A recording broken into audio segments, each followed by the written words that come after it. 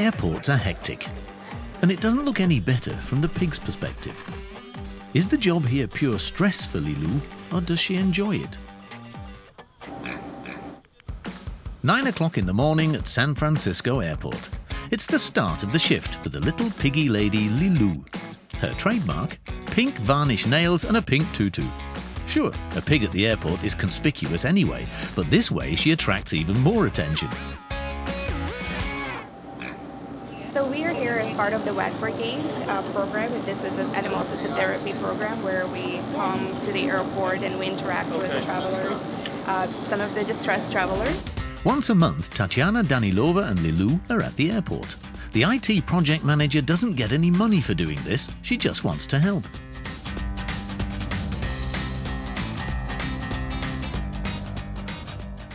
She's walking around the terminal and we interact with people that choose to interact with us.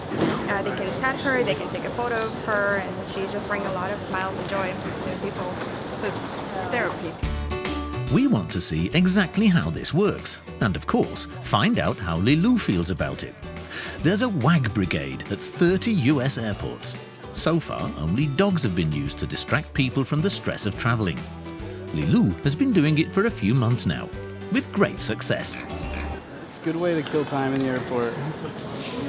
Good girl, Lilou. Lilou didn't become a therapy pig just like that. We got certified through Animals Assisted Therapy program. I had to do a lot of work with her for obedience training as well as some other training. And then we started visiting SFO starting in October for mass therapy, international mass therapy. Delays, hectic, fear of flying. There are lots of reasons for stress at airports, and animals are ideal for reducing it. It's been scientifically proven that contact with animals boosts the production of happiness hormones and lowers cortisol levels. In other words, it reduces stress. Incidentally, Lilou's patients also include flight crews. That's perfect. I'm stressed right now, so she's relieving it for me. It actually works.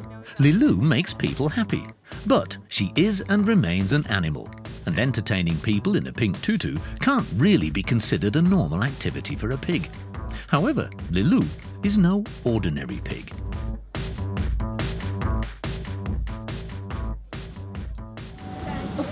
Yes, good girl. Where they're more like a pet.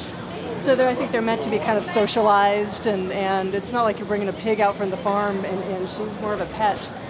Like many other miniature pigs, Lilou is not kept as a farm animal. She's used to close contact with humans, but this is quite a crowd. I definitely watch for her wagging of the tail. If she wags her tail, she pretty much enjoys it.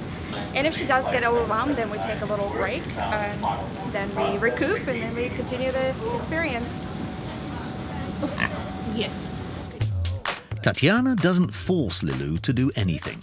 In fact, pigs are perfect for therapy work. They quickly gain trust and distract people very well. Performing little tricks stimulate these clever animals. Their average intelligence can be compared to the cognitive abilities of a 2-year-old child.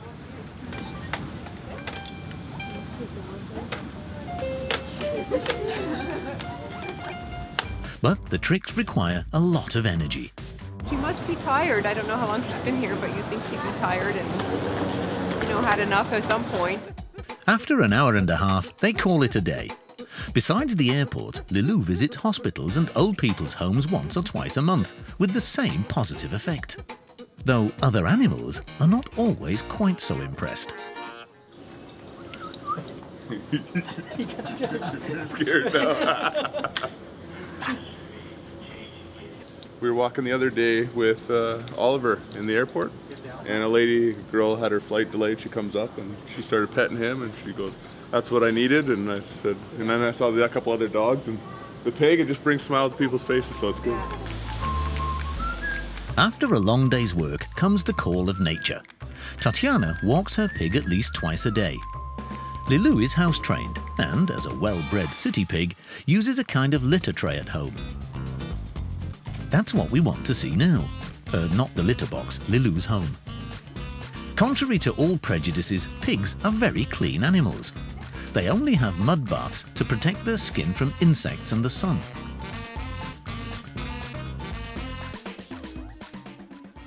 She loves to be scratched and rubbed. Because pig's skin is actually quite dry, so they do love to be scratched. The absolute crowning glory, extensive belly scratching. Apart from her little reward snacks, Lilou is fed 3 times a day. She does get her pig pellets. This is the mini pig food that I buy at a special store, which is an hour away. You're okay, Lilou. And then I mix it with different other vegetables, and I usually get her organic food. But something is bothering Lilou. No, you're okay. Is she doing this because she's nervous? She's thinking you're slowing me down and you're going to take away her food. No, no, quiet. Good. You're okay. Come on. Sit and wait. Good. Good girl. Good girl. Tatiana did 2 months of intensive research before she bought Lilou. Eat. Good girl. Lilou would like to eat all the time. Her feeling of satiety sets in very late. That's why Tatiana makes sure that she doesn't eat too much. Otherwise, at some point, all this won't fit anymore. She went to the airport the first time wearing this one, actually. Matching headdresses for every occasion. Lilou has no problems with the costumes. Otherwise, she would just shake them off.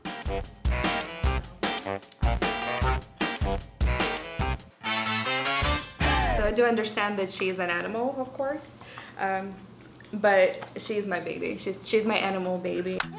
Our impression is that Lilou the airport pig and the people who have anything to do with her couldn't be happier together.